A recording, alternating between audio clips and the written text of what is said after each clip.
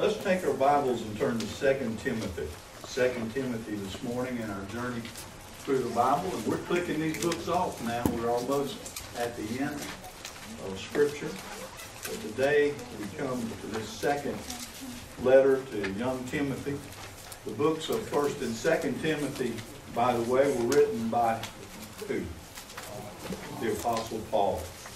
And the date, 63 AD and 66 AD respectively. The purpose, along with Paul's letter to Titus, 1st and 2nd Timothy are known as the pastoral letters or pastoral epistles. And this was written to Timothy and Titus to address issues in the churches where they were serving at Crete and Ephesus. This letter covers topics such as, well, both the letters really covers topics such as the qualifications and duties of pastors and deacons. It talks about the inspiration of Scripture, that all Scripture is God-breathed. And it speaks of the treatment of widows and the expectation of God's rewards for obedience. And today, in this second letter, 2 Timothy is written from Paul's last imprisonment. So, if you look at chapter 4, verse 7, notice what it says there. Chapter 4, verse 7, Paul said, I have fought the good fight. I have finished the race. I have kept the faith. And in verse 8, finally there is laid up for me the crown of righteousness, which the Lord, the righteous judge, will give to me on that day, and not to me only, but also to all who have loved his appearing. I'm trying to get my coat off, but I'm wrapped up in this microphone. So let me figure this out. Here we go. Am I still on? No. I think I cut it off. Now, how are we now? Got it? Okay, good. So, in this letter, Paul was arrested, and he went back to Rome. And this time he is in prison as a criminal. In the first letter, he was arrested and he was in Rome under house arrest. And that meant that people could come and see him, and he could have visitors and teach God's Word. But this time he could have no visitors. This time he was in a dungeon. This time he was arrested unexpectedly, and they jailed him so fast that he did not have time to get his books. He talks about his parchments. He didn't have time to get his coat, and it was going to get winter, and he needed his coat. And so 2 Timothy 4:13, he talks about to Timothy, telling him to bring the cloak that I left with Carpus at Troas when you come, in the books, especially the parchments. So it's a lot different for Paul this time, and he expected his case to be heard sometime that winter by Nero. And he'd actually gone before Nero, and Nero postponed the judgment on the case. And Paul, there's a little bit of rain I hear up here. And he postponed the judgment. So Paul knew that he was going to die. He knew this was it. He was put in prison. He was in a dungeon. He penned this letter, which was his very last letter.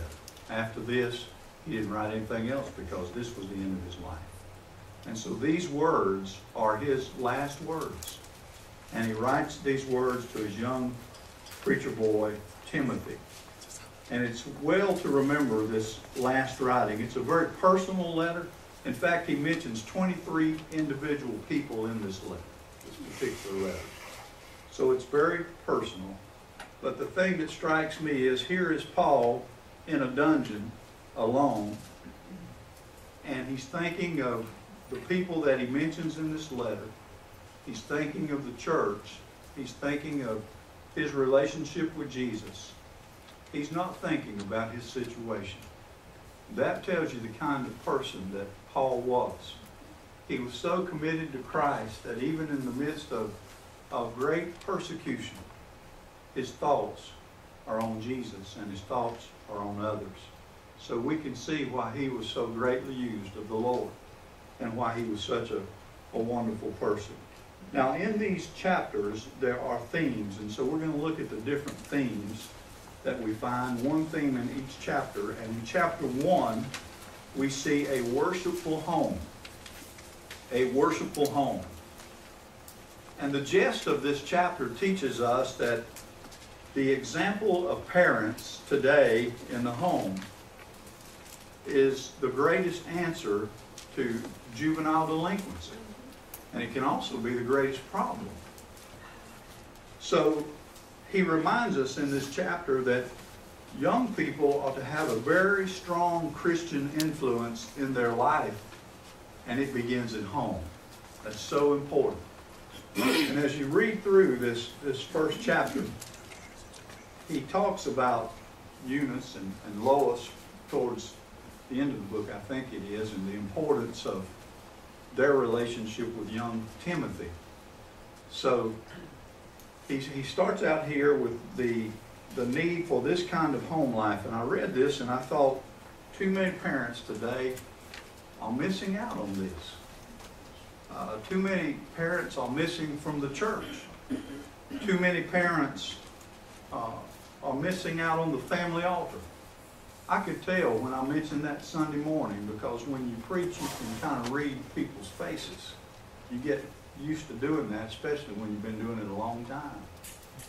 And I could tell Sunday morning when I talked about the importance of the family altar that there was conviction on the faces of a lot of people who don't have a family altar.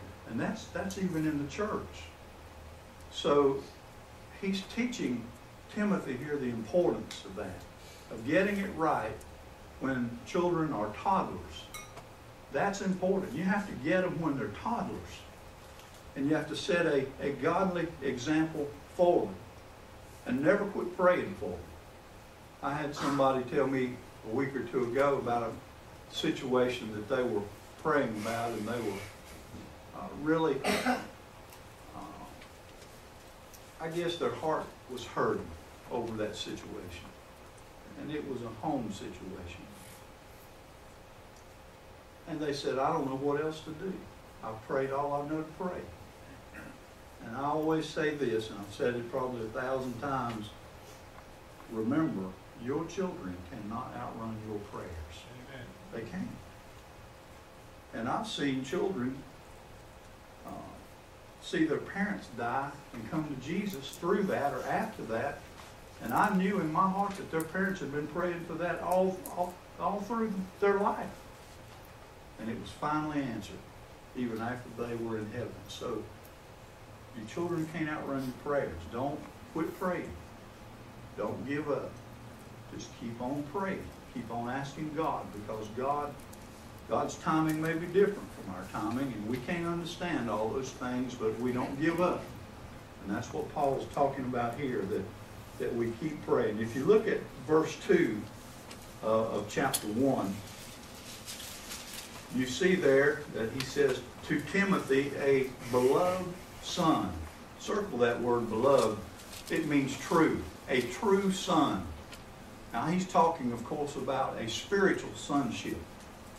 That Paul considered Timothy to be his son in the ministry. That he took him under his wing and he taught him everything that he knew, and he prayed for him, and he helped him along, and they talked over things a lot. And so Paul had invested his life in young Timothy. And by this time, here in this letter, Timothy's about 35 years old. He's very timid. And he pastors the church at Ephesus, and it's a difficult church for him. And so Paul is teaching him, and Paul is helping him to understand. And he's talking here about the importance of sound teaching. I want you to go back to 1 Timothy and look at chapter 6, verse 11. Look at what Paul says to young Timothy. He says, but you, O man of God, circle that phrase, O man of God. And he says, flee these things and pursue righteousness, godliness, faith, love, patience, gentleness. But we notice that he calls him a man of God. Now, what does that mean? How is a person godly? Godliness comes from two things. Godliness comes from the Word of God, and godliness comes from prayer. He calls him a godly man. When we read the Bible, God speaks to us. When we pray, we speak to God. And you can never be godly without prayer and the Word of God. Do you understand? Of course, I'm not talking about salvation. We know that Christ makes us godly in salvation, but in our spiritual journey, in our daily walk, we read the Word of God and God speaks to us. And we pray and we speak to God. So he talks about sound teaching and growing in Christ. And he talks to Timothy here about developing his gift, his spiritual gift, or gifts. And he tells him not to neglect his gift.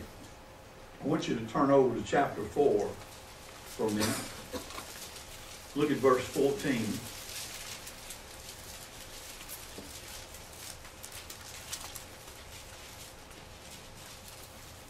That's in 1 Timothy now, not 2nd. We're going backwards, I'm sorry. Look at what he says. Do not neglect the gift that is in you, which was given to you by prophecy with the laying on of the hands of the eldership. Meditate on these things. Give yourself entirely to them, that your progress may be evident to all. Take heed to yourself and to the doctrine. Continue in them, for in doing this you will save both yourself and those who hear you. So he's talking about the gifts the Spirit of God has given him, and he's saying to Timothy, you need to make sure you cultivate these gifts, you use these gifts, and as you use them, they will get stronger, and God will use them more and more in your life to bring others to Christ and to help them grow in Christ. It's a little bit like a story I read about two men who had been discussing the possibility of how to keep weeds out of the garden permanently. Now, if you know how to do that, let's talk after service today. And we're gonna get famous. You're gonna get famous real quick, because I'm gonna make some phone calls and tell them you know how to keep weeds out of the garden permanently. Farmers are gonna love you. But this one man said, "Well, I think you can just burn the weeds out." And he said, "If you just burn the weeds out of the garden, there won't be any weeds." And the other guy said, I don't think that'll work, because weeds will grow back. And so they were in kind of an argument about it, and this third guy was listening to their conversation, and he said to both of them, he said, "Look, y'all are friends, and you're talking about how to keep weeds out of your garden, and there's not but one way you can do that. You have to burn it permanently. You have to burn it all the time. You have to let it burn all the time to keep the weeds out of the garden." Well, of course, if you burn it all the time, you can't have a garden. But this is really the point that Paul is making with Timothy when he talks to him about these spiritual gifts.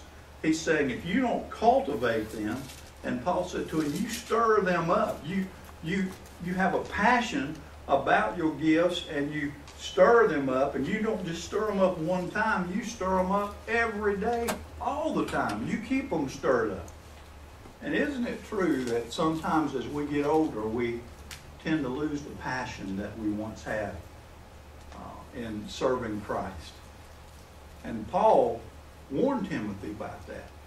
He said, you stir up in you this gift that God has given you.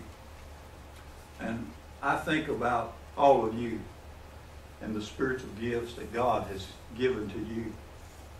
And I think you do try to stir them up. I really do. I think you try to keep that passion and that fire going. And I commend you for that. But that's important as we age, to keep that passion, that fire burning, to develop our spiritual gift. Then go to chapter 2, and this is back in 2 Timothy now. And here he talks about a good soldier. A good soldier. Look at verse 2 of chapter 2. And he says, and the things that you have heard from me among many witnesses. Commit these to faithful men who will be able to teach others also. And then verse 3, you therefore must endure hardship as a good soldier of Jesus Christ. A soldier does not spend his time thinking about trivial things. The only thing a soldier has to do is obey his superior. I mean, a private in the army is not going to think about strategy. That's the general's job. But when the general gives the command and it comes down the line, then the private is going to do what he's told. He's going to go to the front line and he's going to fight. He's going to have to endure hardship.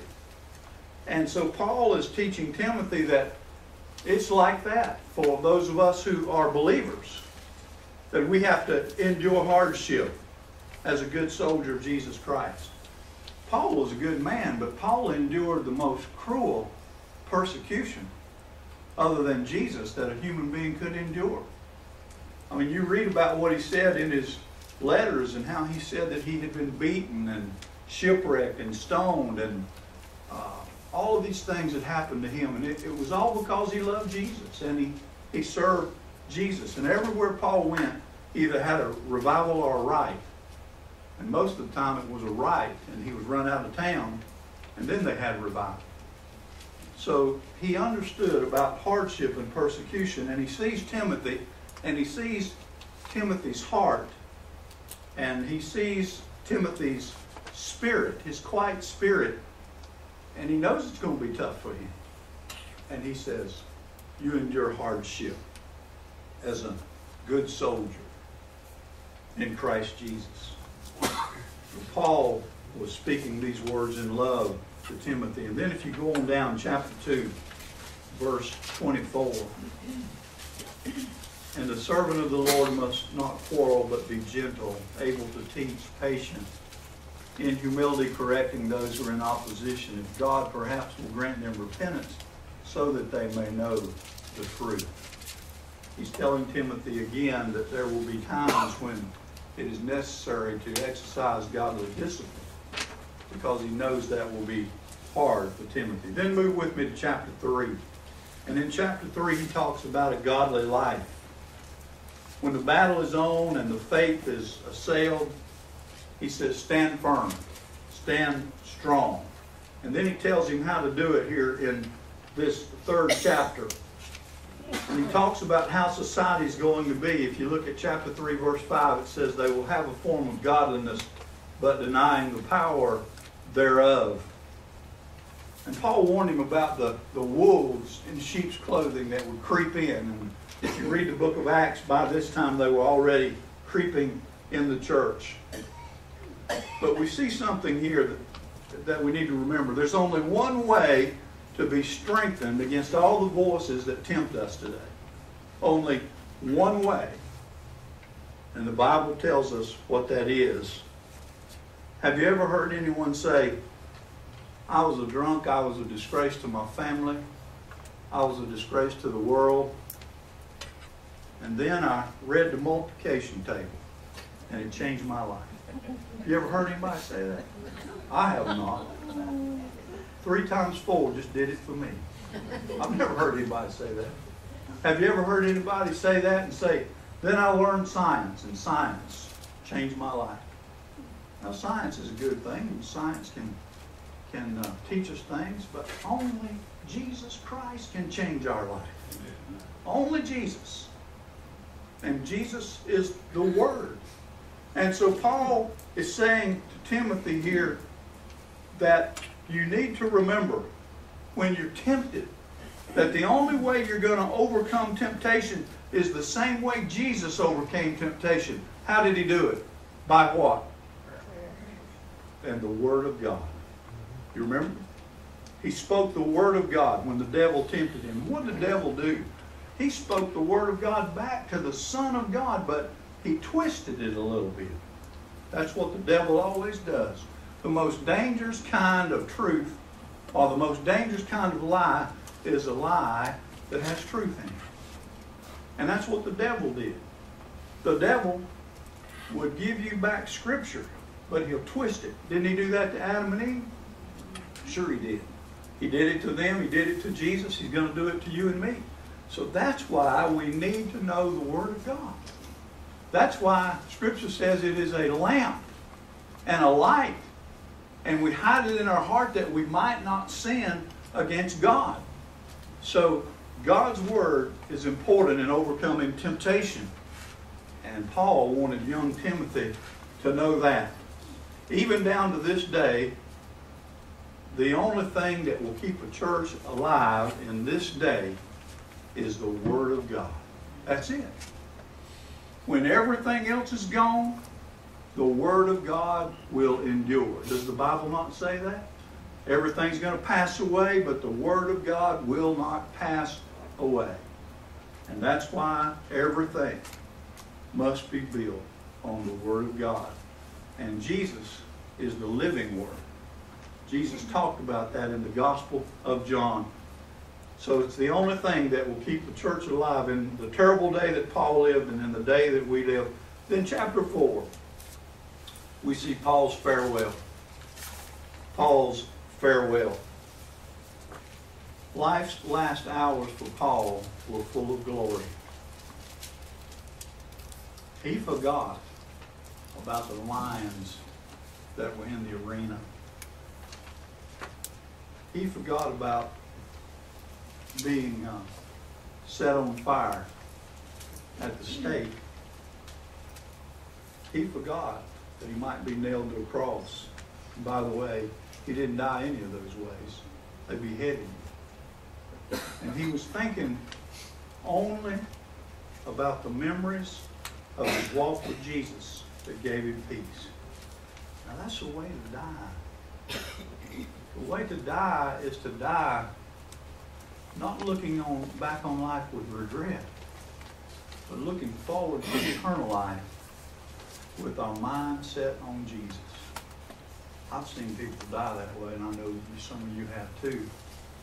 And it's a beautiful thing to see a person die focused on Jesus. And so he's saying to Timothy his farewell in this last chapter. His farewell between he and Timothy and his other friends. And here he gives the best advice to this young preacher boy that can ever be given. And I want you to look at chapter 4, verse 2 and verse 3. He says, preach the word. Be ready in season and out of season. You know what that means? Be ready all the time. Convince, rebuke, exhort with all long suffering and teaching, for the time will come when they will not endure sound doctrine, but according to their own desires, because they have itching ears, they will heap up for themselves teachers, and they will turn their ears away from the truth and be turned aside to fables. But you be watchful in all things, endure afflictions, do the work of an evangelist, fulfill your ministry. That's his last charge to Timothy. That's his farewell speech. I have in my mind's eye a picture of this old battle-scarred hero, Paul, standing in a gloomy dungeon, damp dungeon, in chains. And usually in those dungeons there was one little window, just a little slit of a window in the roof. And I can see Paul standing there in those chains looking up through that little window. And he could see that light that entered, and it revealed, I believe, on him a countenance of perfect peace. His lips were moving. If you listen, you can hear him say, I have fought the good fight. I have finished the race. I have kept the faith. Now there is laid up for me a crown of righteousness, which the Lord, the righteous judge, will award to me on that day. And not to me only, but to all who long for his appearing. The crown of righteousness. Paul will receive that. We can too. So these last verses give us a very tender glimpse of this great warrior for Christ, this great runner. I love what he says here in 2 Timothy 4:17.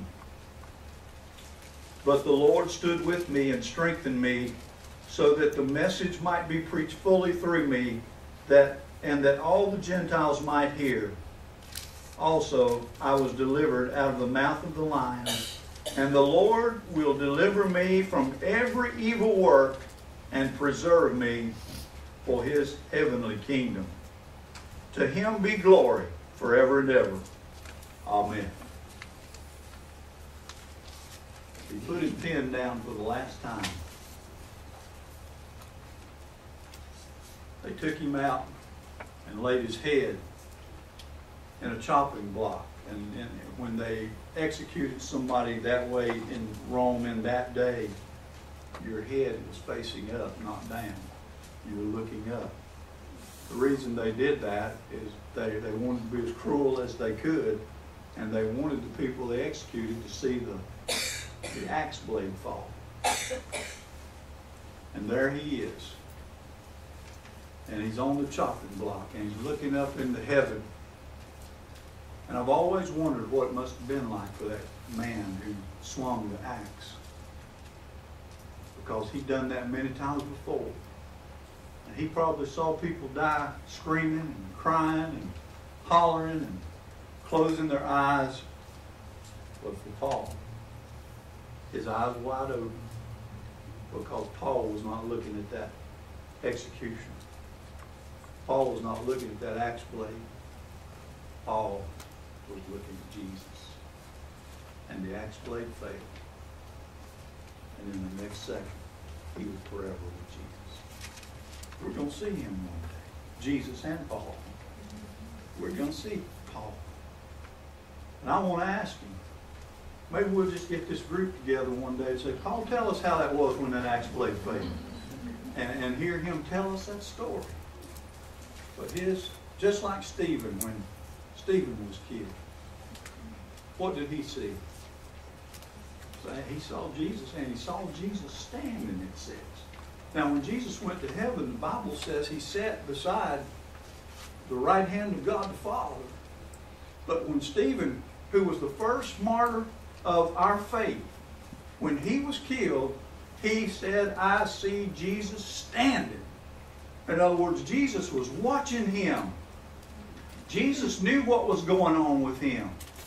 And when they killed Stephen, Jesus stood up to greet him as he came into glory. One of these days, Jesus is going to greet us.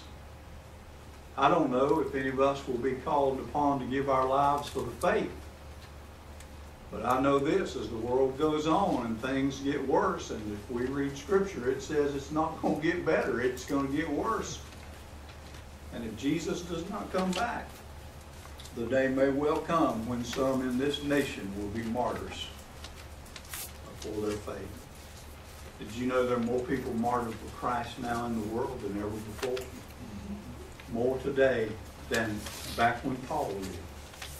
There are more people. The more of them being killed for Jesus than ever before. So take heart. This is not the end of the story. This is the beginning of eternity. And that ought to get you excited. Did you watch on TV when the embassy opened? Anybody watch that? Yes. In Jerusalem? Yes. I'll tell you one thing. We're getting close. You know, when that happened, it's just getting us closer and closer to the day the Lord comes back. And there's an old prophecy in Daniel that says, when they say peace and safety, then you look up. I was thinking the other day, if old Netanyahu had gotten up, I was hoping he was going to say, and now it is peace and safety, and we're going. He couldn't go. And he could have easily said that. And that speech may already be written, I don't know. But there has never been a time in the history of the world like today. And so we need to be ready. And we need to be excited. Sometimes when Tanya and I go to bed at night, we'll say, well, I'll see you in the morning. I'll see you in heaven. We'll get raptured. It'll be fun going up together. And it's coming, folks. It's coming. It's going to happen. And that's our hope. And that's our joy as children of God.